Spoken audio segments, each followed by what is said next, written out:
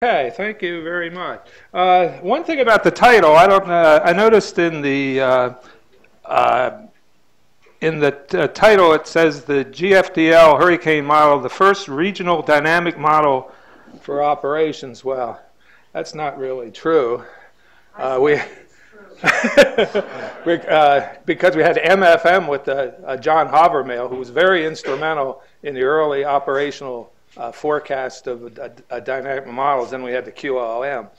I'm going to talk about the evolution of the GFDL model. This is kind of a history lesson, so you'll have to bear with me here. And it's kind of old, but maybe we can learn a few things from this. I'm giving the talk, but these other people here were very instrumental in bringing the GFDL model from a research model to operations. Mars Bender and I were cohorts for a long time at GFDL, and we continue to collaborate. And Isaac Guinness visited with the ocean coupling and has contributed more than just ocean-to-ocean coupling. And Tim Marchunk. Tim sort of took my place when I retired and I went to work as a contractor for EMC. I think Tim got a better deal. I had to get that knock in. Okay, let's not kid ourselves. Yoshi Kurihara, he was the architect of the GFDL hurricane model, and also our group, the founder of the hurricane group at GFDL. And here's a picture of Curry at his retirement with Joe Smagorinsky. And these were the good old days in the 70s where GFDL did modeling on all scales from global right down to cloud scale. So we were doing modeling, as I mentioned, for all scales, and I think we were pretty successful. Okay, here's the chronology of the hurricane modeling at GFDL. And we had a long period where we were basically research model. We established the hurricane project, got started in 1970, and I came about that time, and Curry and I started working. And we progressed for many years. We started to work on the movable mesh model, and then started to develop this model. Had to be, if we were going to use it for operations, it had to be more than just a model. It had to be a prediction system. I'll talk a little bit more than that. So it wasn't, we actually started to run real data hurricane forecast as far as hurricanes in the 90s, right in the 90s. But we didn't really become official. The GFDL hurricane system didn't really start running officially until 1995 at EMC or NCEP, and then the Navy used our system the next year. And so our work continues, or the work of the GFDL continues, and also recently I mean in the last decade, doing upgrades to the model. And as some of you probably know, climate studies, hurricanes and climate, were also studied by this model. Here's an old picture of the box model developed by Kurihara and Holloway, paper 1967. And believe it or not, this same box structure, A grid, is still used in the GFDL hurricane model. And maybe the sole surviving A grid model. And you might ask, well, how can that survive when it's competing against these fourth, fifth order schemes?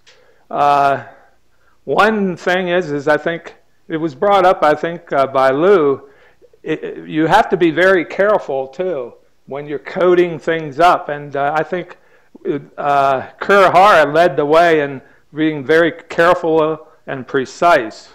And so this A-grid model seems to be, even today, seems to be competitive.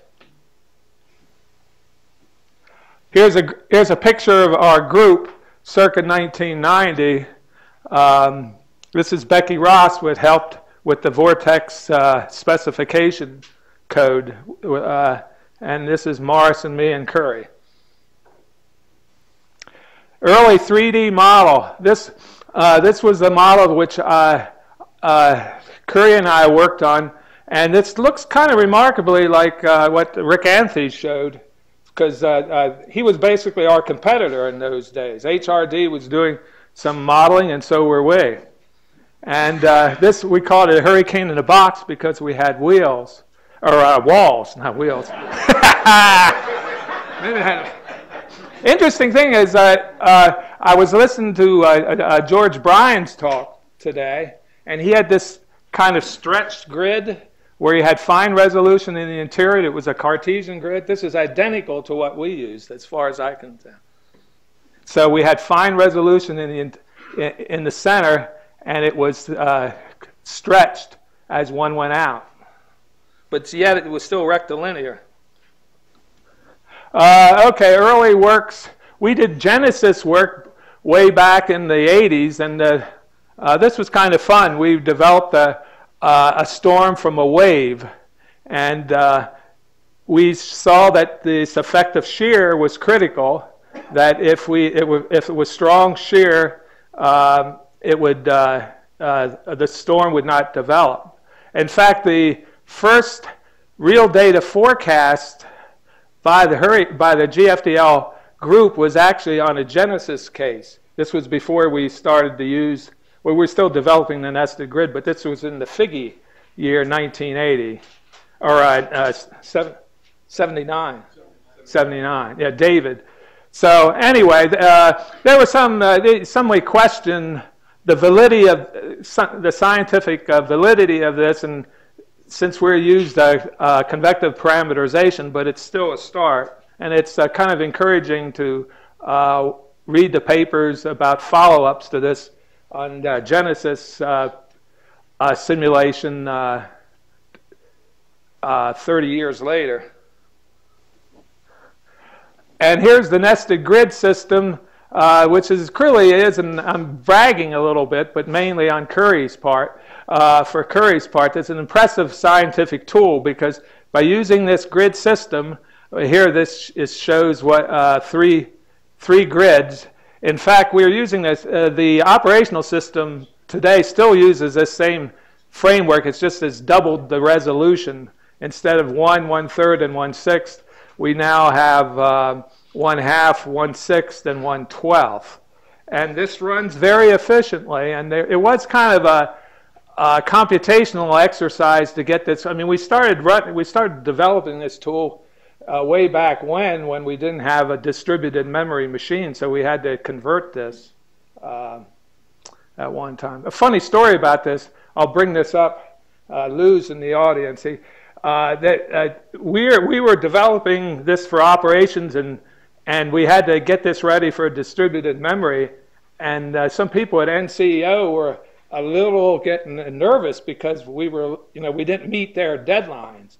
And in fact, somebody who, I don't think I really remember who did but somebody from NCEP called up GFDL, and they said, "We're disappointed in the GFDL Hurricane group." He says, "We hear they're doing research." And it worked. Yeah. Oops. Something happened. What'd I do? I did research.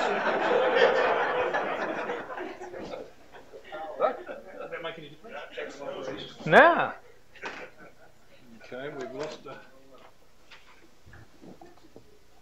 I didn't touch a thing. fellow on this side. I was telling the story. I shouldn't have told that.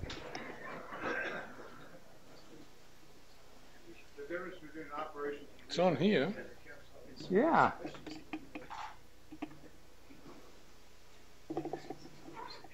Oops. Is Cindy over there? Help, Cindy. I pushed the button. I All the shouldn't have. connections. That's all the connect. Okay. 1 second. Is it not this guy? No, it's not even got a light on. That's bad. It's on. You have to clean up your presentation. What's this? I'm not on the Mac. No. Something is. So if we just unplug it and plug it directly in the back of here. Yeah, I think so. Especially if there's no other mics. I think the top is shot. Okay. I'll get back to my talk and stop complaining about phone calls. One thing is the principle of this mesh design in the GFDL model, the separation of the mesh and the dynamic interfaces. And this mesh system and the nest design is actually quite a bit different than other nested grids. In fact, these grids are only coupled at the boundary, at the mesh interfaces. And there's no, the feed, or another way of putting it is the feedback is only at the boundary, not in the apparent, throughout the parent grid. And here's an example of how powerful this system is.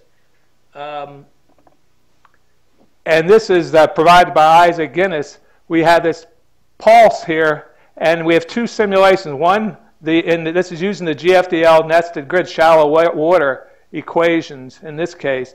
And you see how well it just carries along the system, following the system, and also letting it to just go through a stationary mesh. So this is a very, and we get very little noise running the GFDL nesting system. Okay, some other things that we've done in the past is we've studied this impacts on and by tropical cyclones. Here's the case which we did where we showed the influence of Taiwan and showing how, and this is idealized case where the storm, we had a control without the topography here, and that just went right on through, and the influence on the topography having the storm move around the topography. Here was another case where we actually, with Becky Ross and Curry, where they actually took the storm out and showed that the storm itself had an influence. We ran two cases, with and without the storm, and had an influence of a coastal front. Here's our group several years later, and as I mentioned, our group, we really benefited from having Isaac Guinness there and Chin Che Wu in addition.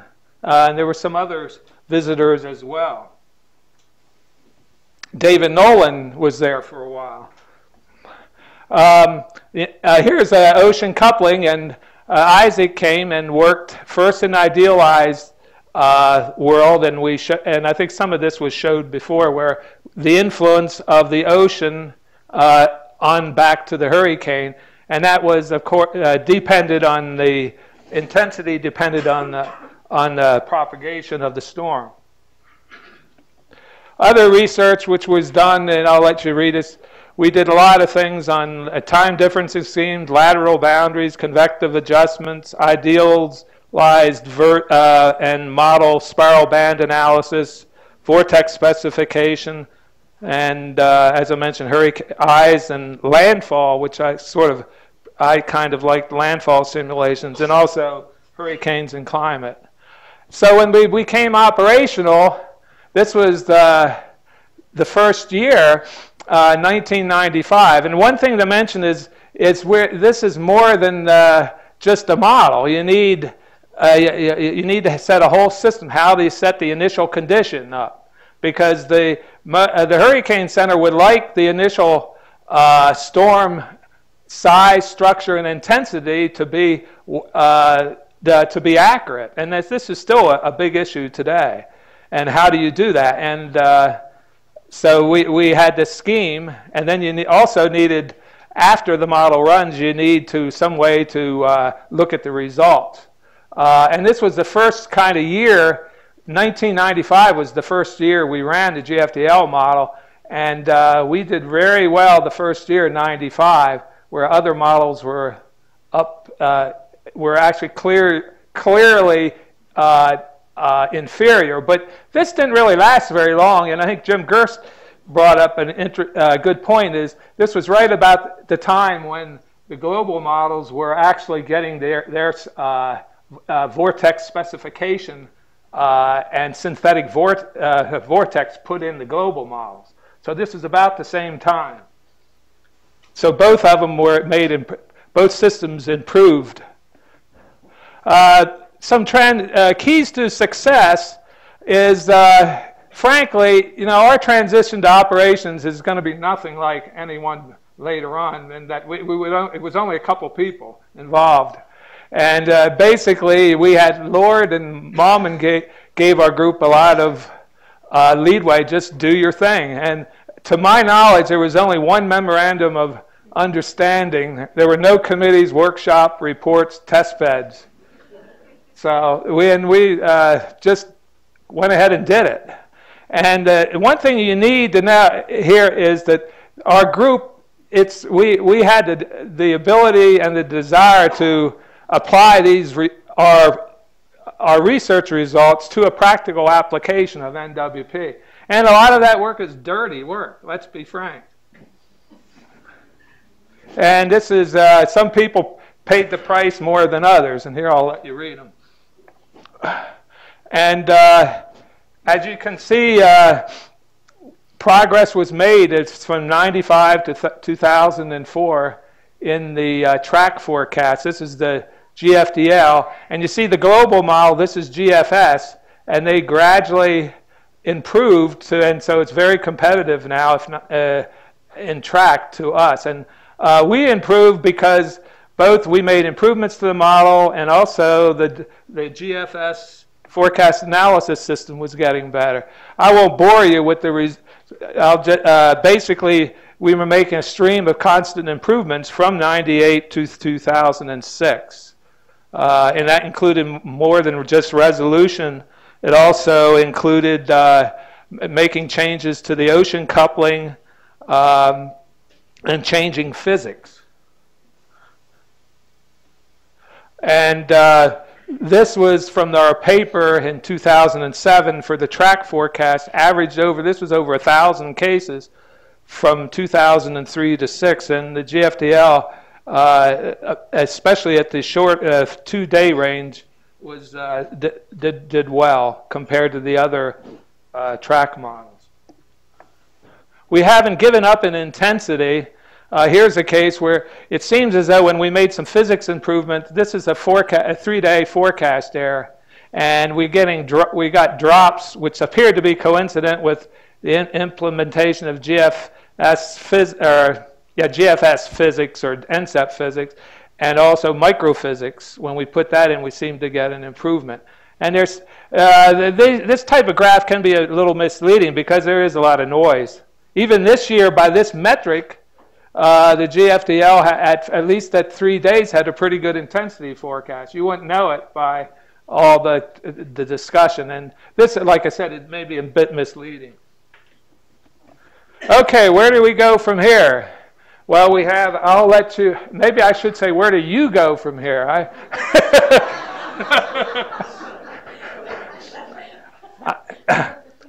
I'm actually thinking more of grandkids than anything else. But anyway, a transition to HWRF, this is still an ongoing thing, and it's been kind of exciting for me in many ways. I've been able to work both with GFDL and now with HWRF.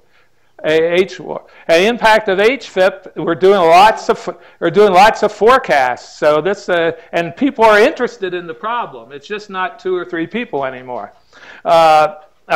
Trying models. And we got model upgrades, big issues, in impact of assimilating more storm data. This is not a simple matter. EMC is starting to do this now at the weekly HFIP or HWRF meetings. There's been talks on this. Big issue is deterministic versus probabilistic intensity. And in my opinion, so far, it appears that this consensus dynamic models and the statistical models, they seem to be where the improvement is showing so forth, if it is improved. Also, global models are getting very fine resolution, so how much longer are we going to need the regional model for operational forecast? So I think I'll